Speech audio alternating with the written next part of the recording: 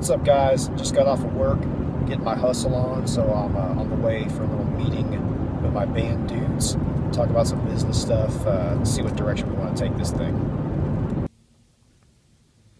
Okay, guys, you see that right there?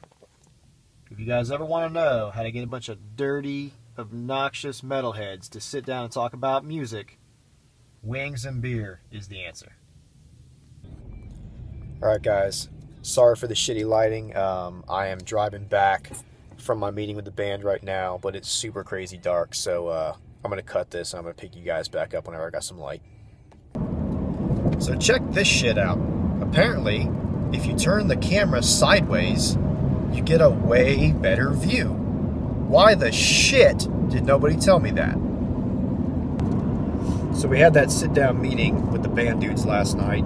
That went really, really well. Everybody's on the same page. This pavement sucks, so this is shaking all over the damn place. But that went well. We're all on the same page. We're getting shit rolling. And we've got a meeting in a few days with the guy that wants to manage us. So I'll document that for you guys as well.